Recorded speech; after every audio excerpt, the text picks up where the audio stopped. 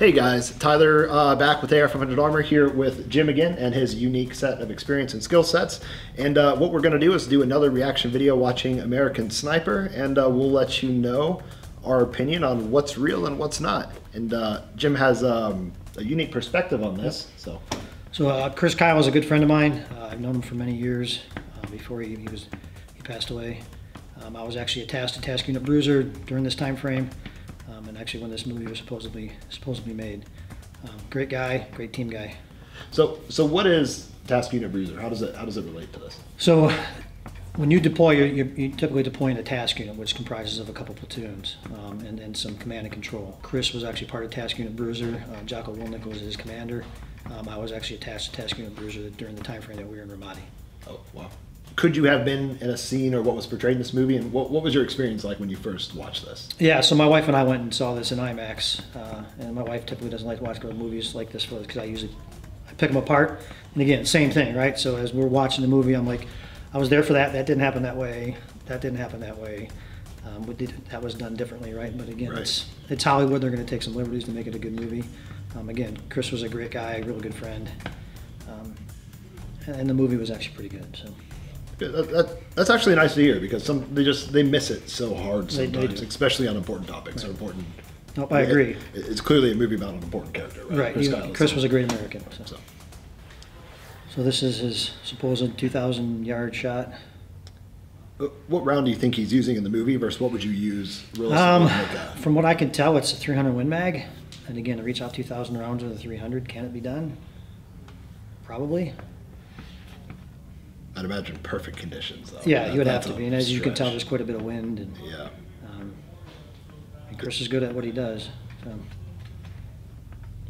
What would you rather have if you had a caliber choice? Either a 338 or something. Some of the new stuff they're coming out, like a 375. Oh, okay.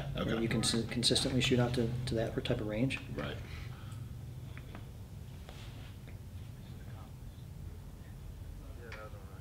But they did a good job as far as all the gear and the equipment. That's the same stuff we were wearing. So, I mean, right down to the optics on the weapons and so. Everything's spot on. Yeah. Gear, helmets. Yeah. And I also think there's kind of a misconception in real life in shooting long distances. I think people think it's easy to hit something at 1,000 yards. Maybe it is, maybe it's not, but I feel like it's not as easy as people make it out to be. No, it's just like everything else, right? Whether you're shooting pistol, rifle, right. It's practice, right? So you need to be on the gun all the time, and it helps if you have a spotter that's with you constantly and consistently, right? So you have somebody that you can count on to call wind, it's going to be right. And when you're talking a 2,000-yard shot, I mean, that is... Yeah, it doesn't take a whole lot of wind to affect the bullet, right? Right, yeah. right. And you're shooting somebody in the head, so you have an 8-inch target at 2,000 yards. That's an impressive shot, right? So, I mean, for us, it was anything within 500 yards should be a gimme. Right. And that's kind of what you train to. Okay, so yeah, I mean, that's a huge shot.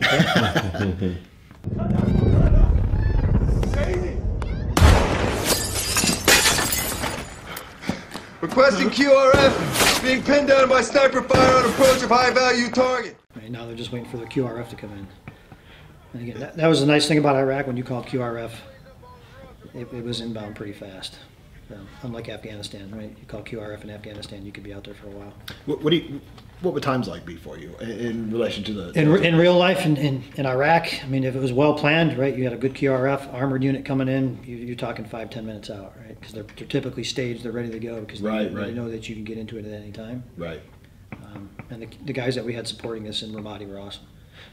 In a longer situation where QRF's a little bit more of a ways out, what would cause them to be further out? Just terrain, the mission? Yeah, so terrain or your danger areas, right? So there's some parts in Ramadi that U.S. forces typically didn't go because they were heavily IED'd, right? So you had guys rolling in with M1 Abrams that were still getting blown up by IEDs, right, and disable an M1. So, I mean.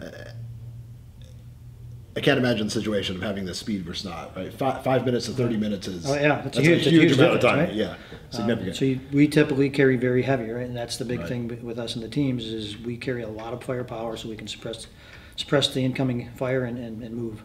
So. People might want to know, what was your loadout like? How many mags would you run? I carried really heavy because it's the last thing I want to do is run out of bullets, right? So you typically 14 M4 mags and anywhere from 4 to 6 pistol mags. And then again, you carried extra ammo for typically your 60 gunners and your automatic rifle stuff. So 60 or a saw. Rifle, sidearm, 14 mags, armor. Yep. That's a Yeah, it gets serious pretty heavy. equipment. Yeah, At that point, you're not worried about how heavy your armor is. It's Yeah. all the other stuff that you have. Right. So. That's an interesting way to put it. It is, and you know, you got much more comfortable with your armor as we progressed, and guys started taking rounds, right? And the armor saved their lives. So. Do you have any experience with that, where somebody armor has saved somebody's life? Yeah. So has been a good friend of mine, he's a retired SEAL now, he's a SEAL chief in Ramadi, doing a HVT, high value target hit. Got shot 27 times. Oh, so wow. I think it was 16 or 17 rounds to his body armor. Really? And still walked back to the helicopter.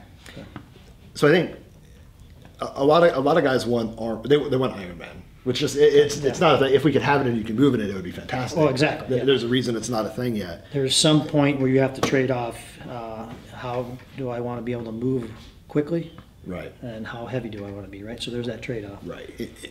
And you can still return fire. You can still move with areas that aren't a one-stop shot, which would be your heart, your lungs, your head. Correct. And those are things, helmets, chest armor, right? That's what keeps you in the fight, allows you to return fire.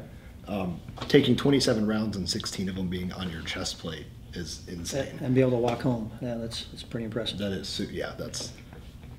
So I think the conception now and the image now with people who aren't involved or somebody who doesn't have your level of experience is you're just on a rooftop somewhere kind of by yourself, or you have a spotter, and it's just you guys out in the open, you're alone, and you're supporting a forward advancing team. Right. Is there reality of that? Who's behind you? Who's watching you? Now, typically you have a security team with you, so it's not just a two-man team running around the city. Typically you carry some type of security assistance with you, Right. whether it be inherently out of your own team. We had other units that were supporting us. If there was an Army unit that we were supporting, typically they would give us some guys that we would help train to what level that we were comfortable with to actually maintain the building that we were going in. So you go clear the building, Right. set up a perimeter. They would do all the marshaling, take care of if there's anybody in the house. They take care of the marshaling, and then we would go set up an OP, right, and a sniper hut. Thank you, Jim, for being here. I'm excited to be working with you on this, and I think your targets are fantastic. And your experience and skill set is just so amazing and so unique in your accomplishments. Thank you. Appreciate that. It's been a great career. You know, it's 20 plus years of being in the teams, working with some great people. Got to do some really cool things. And again, like you said, the partnership with the AR500 is perfect. Right? It's a really good target system.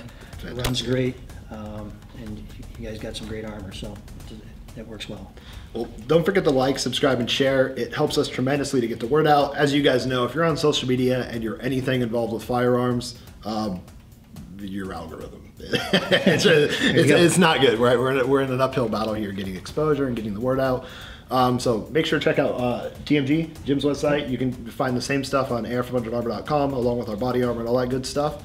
And we'll keep these videos coming. It's a nice change of pace for us. We like doing it. It forces us to step back into a different mindset from what we do as professionals. And hopefully answer some questions that might be interesting for you guys. Yeah, so again, if you guys have questions, please don't hesitate to ask. Thanks again.